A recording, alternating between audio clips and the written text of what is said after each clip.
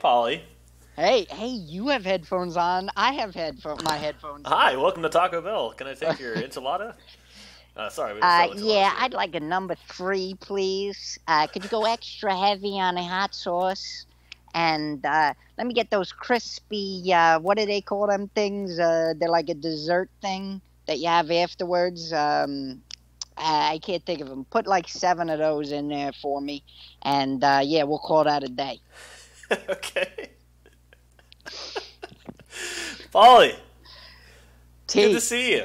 good to see you too, man. It's incredible, this new technology the kids have Are these you days. you're in Florida right now? I am in See Florida. the trees. Yeah. Wow. Yeah. Well, this is Paulie Litt. Paulie is playing college, and here comes Rusty. I'm Tyler Russell, director of the movie, and Paulie, it's good to see you. You're looking good. Your hair's a little bit longer. I know. It's than in Rusty. It's been a while. Yeah. So, Paulie, you want to tell me a little bit about yourself and about college in the movie? Well, I think college. When you first sent me the script and I immediately read it, I really kind of such a true. He kind of sees the best in everyone. This kid, college, and I think that's very true as far as Dickie is concerned, and he sees all these, really, the real qualities that go down to his heart, and he understands that, the backstory of it, I think, is that Dickie, sort of helped him along the way, because I don't know if college really has a family to go home to, and Dickie is that family for him. So I think when he comes back to the park and he sees that it's just gone, he really wants to fix that for a family member, and that is Dickie. Exactly. And so you're kind of best friends, right? Oh yeah, we're best buddies, and which is funny. We are best buddies now. I Currently, know. we talk all the time. Always together. We're always together. We either talking about the Mets, or we're talking about, maybe it's football season. We're talking about the Vikings, whatever it may be. We're always chatting it up. Wait, who's your team? I'm a Mets and a Vikings fan. So Mets for baseball, Vikings for football. And who's Bruce? And who's Bruce's teams? I guess Bruce is all, he's kind of all Atlanta. He does like his Braves, and he gives me a lot of insight, because Colonel Bruce, if you don't know, can predict the future. So whenever I was like, so, Colonel, I think we were going to the World Series. Everything's good. He goes to me. He literally, he texts me that moment, and he was like, "You're not going to win the World Series, but it's great that you went." And I was like, "Come on, man, you really have to do that to me?" Damn. Yeah, So he you think was. Bruce did it? You think he's the one that kind of called it off? Yeah, I mean, it could be Colonel Bruce Hampton. Tell the commissioner it could be him. He's kind of like back to the future. Correct. Which I wouldn't be surprised at all if he was really from the future. But anyway. Colonel Bruce, I don't know if he's from the future, if he's from the past, if he's from the present. I just know he is who he is. And, Well, I enjoy every single moment with him. what was it like working with him? Oh, it was just kind of at first I was like, what is happening? What world am I in right now? Am I in, where am I? And I learned to love and appreciate him, and from the get-go, I didn't even know who he was. And I know that surprises a lot of people now. But when you first called me and you're like, "Oh, this movie, Colonel Bruce," and I was like, "Oh, that's nice. Who's Colonel Bruce?" And you slapped me upside the head and you were like, "You don't know who Colonel Bruce is." And slowly but surely, every single day, that I get to know him, I know Colonel Bruce, and I understand the magic that he has. Do you have a story you want to share from set? Oh, with Colonel Bruce? Yeah. Oh, well, yeah, did I ever tell you that, Colonel's one of his favorite stories when we were in Mobile. After set, we used to go to dinner. We either went to, depending on when we got off work, we'd go to, the bike shop downtown Mobile. Because it was open till like 6 a.m. or whatever. So we would get off and we'd go there. But a couple times we got off early and we'd go to the restaurant next door to the hotel. I forget what it was, but it was like, a diner-ish style place. And we would go in, and it just kind of summed up our whole bit in Mobile.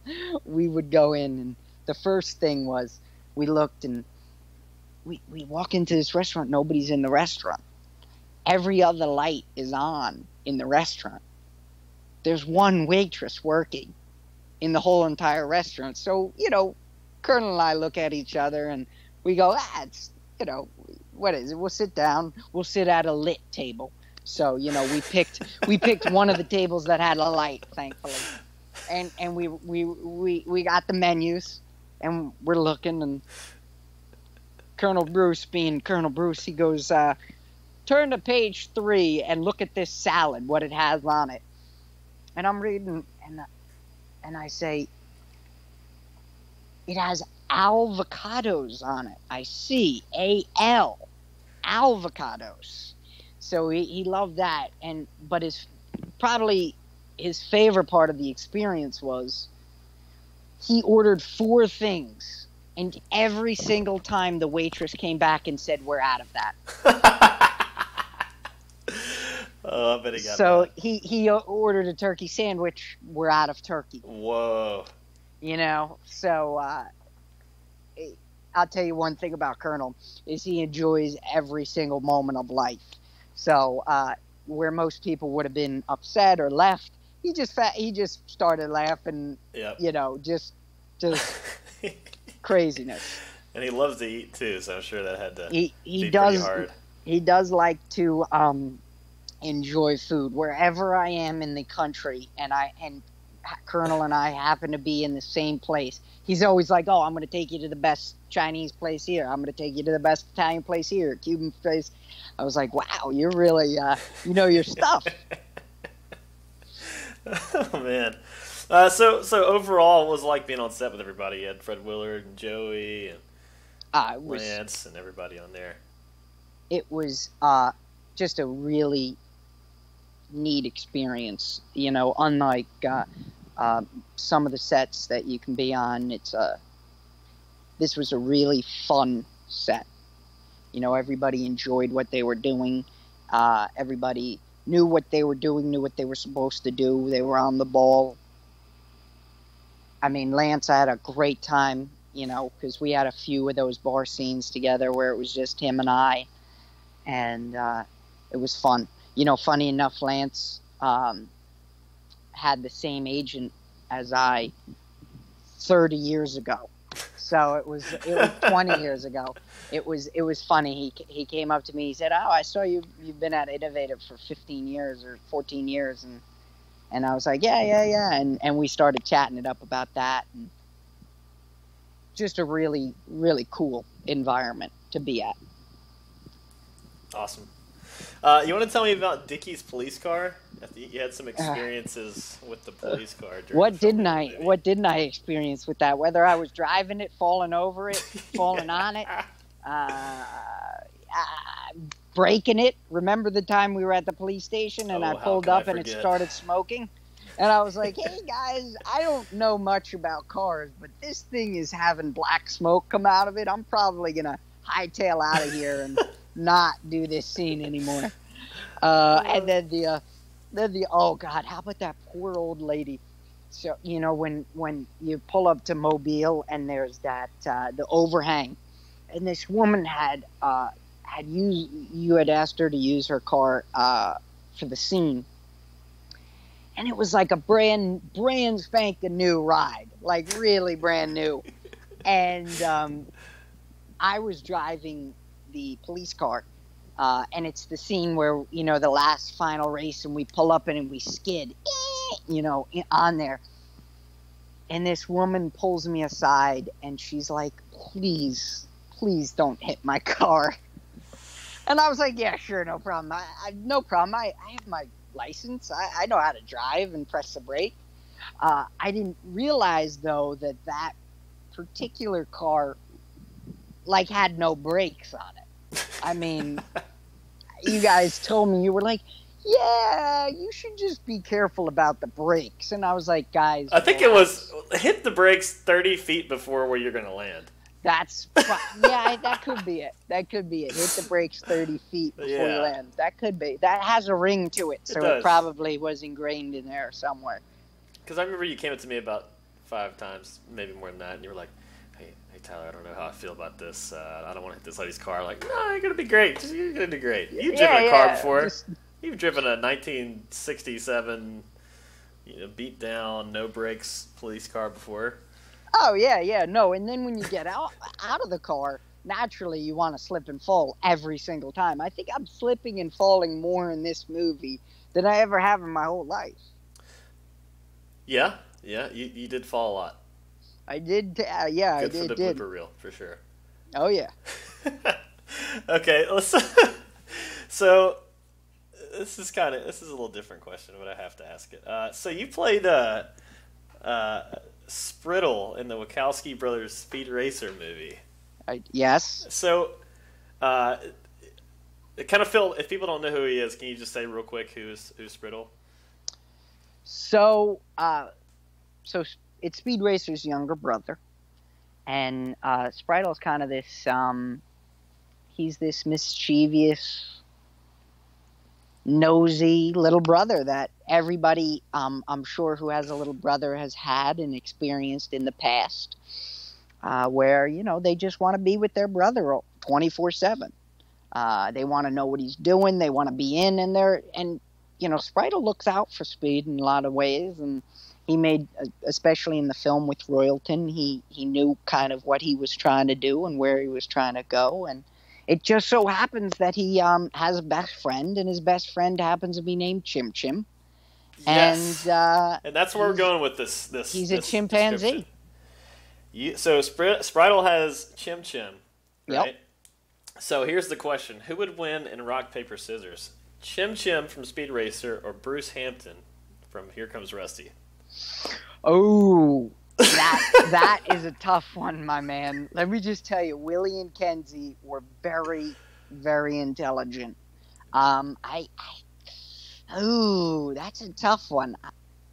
It depends which Colonel Bruce it is. If it's Colonel Bruce from the past, present, or future, what Colonel Bruce it is. If it's Colonel Bruce in Mobile, if it's Colonel Bruce in Savannah, I don't know. A lot's going to depend. What time of the year is it? Where's the moon? What signs are happening? That factors in everything with Colonel Bruce. You know what I mean? Where the sun sets, where it was. What's I think the he position? already knows, though. He does. I think you're right. But who wins? Who wins? Maybe you're right. You just hit the nail on the head. He knows I'm going Colonel Bruce for 300, John. Yeah, is that your final answer? Oh, yes. Man. One actor in time, or actress, or who would you work with? Who's like the biggest one? Who are you dying to work with? Who would I love to work with? Absolutely, yeah. It's unfortunate that it'll never happen, but I would have loved to have worked with Frank Sinatra. He was an idol of mine since I was a little kid. Oh, we lost you, Paulie. Oh, can you hear me now? Oh, yeah. Yeah. I like that picture, by the way. That was nice. That looked my Paulie. Yeah. Frank Sinatra. Going back, Frank Sinatra. I grew up listening to him. I grew up watching all of his films, and unfortunately, that won't happen. But it would be definitely a cool one to have done a little song and a little soft shoe with him in one of the films. Cool. What's a perfect afternoon look like for Paulie Litt? For me, I like to. I'm a get up early. I hit the gym, come home, have my protein shake, have my egg whites, maybe hit a little golf, or later in the morning, drive a couple of balls, maybe maybe come home, hit the beach. You never know, and just kind of chill, read a book. I'm a big I like Big to Nancy Drew reader. big Nancy Drew. Yes, I Got do it. love Nancy Drew. Yep. How'd you know? I mean, I You saw took you a would read it guess. every day. It was like, That's what's in this box? Nancy Drew. It's my Nancy Drew collection. I travel with it. Now you know why I tend to drive everywhere, because I have to have all my Nancy Drew books with me. So, Paulie, Yes. Tyler. if you had to choose between two people, who would Ooh. you choose? Paulie D or Paulie Shore? Ooh, none of them, because they both spell their name with a Y. I'm an IE guy. They both Paulie Shore spells it with a Y, and Paulie D spells it with a Y. I'm like, come on, guys, it's IE. So if your name is spelled with a Y at the end, you just instantly hate those people. Nah. So thank goodness No. my Y is like after the first no, letter. it's just Good. for those two particular people. I'd rather choose Paulie Walnuts, Okay. the mobster. Okay. I pick third, Paulie Walnuts. Final answer.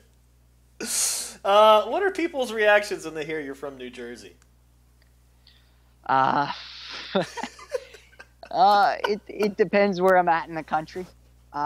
Most of the time, they when I'm down in New Orleans, it tends to not be a problem, because some of the times the New Orleans accent isn't so far off as the Jersey accent, so it's not too bad.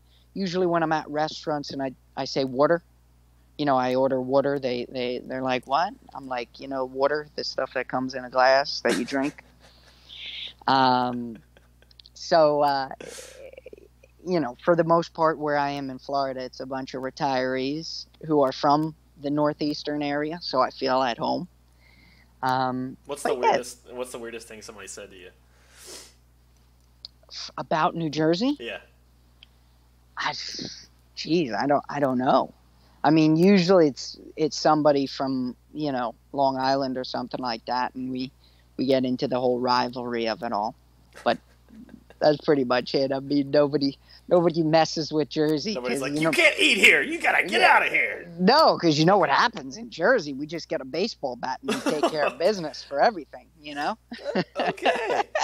So, Paulie, what do you love the most about what you do, acting and producing and everything in the film industry that you do?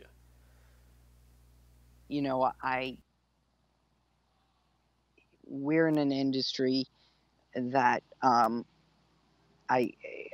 talk to a bunch of people, and I make a joke. I say, we're not curing cancer. We're not saving people's lives. But what we do have is we have the ability to change the perception of someone and the way someone perceives something for the betterment, possibly, of society. And no other industry can do that within an hour to an hour and a half. So it's a very unique thing, and it should be treated as a privilege and an honor, and shouldn't be taken so goddamn serious. We get to have a lot of fun. We get to create, and not a lot of people can say that. So we're very lucky. Very true. Very true, Paulie. So, that being said, why should people go see Here Comes Rusty? I think they should see it to have fun, to have a little fun, to see the wonderful comedic chops that one that Colonel Bruce has. Colonel Bruce is just hilarious in the movie. I mean, come on. And to hear some great music. I mean, you only have some of the best musicians out there in the film. Just one or two or three or four of them, you know. and you get to see a heartfelt film that has a lot of heart to it, you know, which is not too often seen in today's cinema. And it's really nice to that you guys wrote a film that has a lot of heart with Dickie, and he has a lot of heart in him.